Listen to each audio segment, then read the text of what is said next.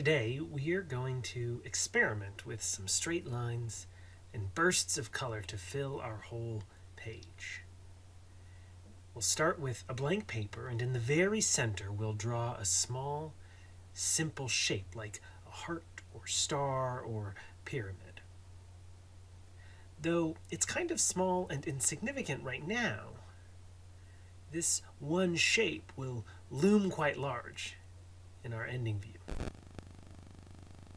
Our next step will be to create our bursts of light that come out from our center. So using a ruler or straight edge, make a line that goes from the edge of your page back to the center shape, and then another line through to the opposite edge. Trace straight lines like these around the whole page, passing through the center each time. Now we'll color or paint each of these areas, filling the paper from that small center.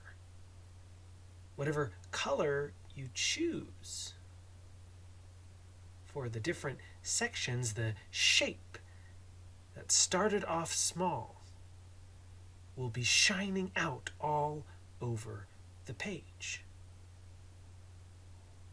There's a story in the Bible about God's prophet Jonah, except, well, he wasn't sure he wanted to be God's prophet.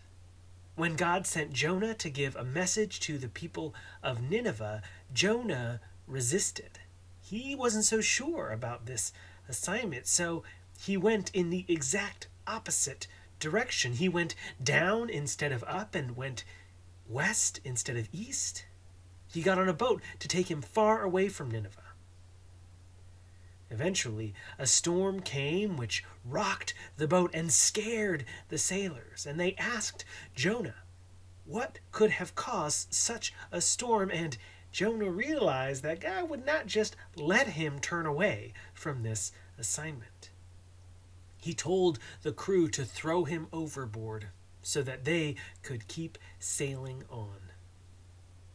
Jonah sank under the waves, further and further away from where God had told him to go. But then God sent a big fish to swallow Jonah.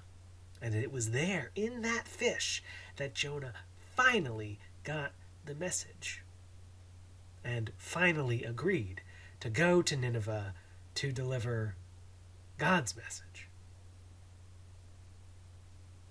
In our worship today, let's fill our paper with a variety of colors that all point back to a central shape.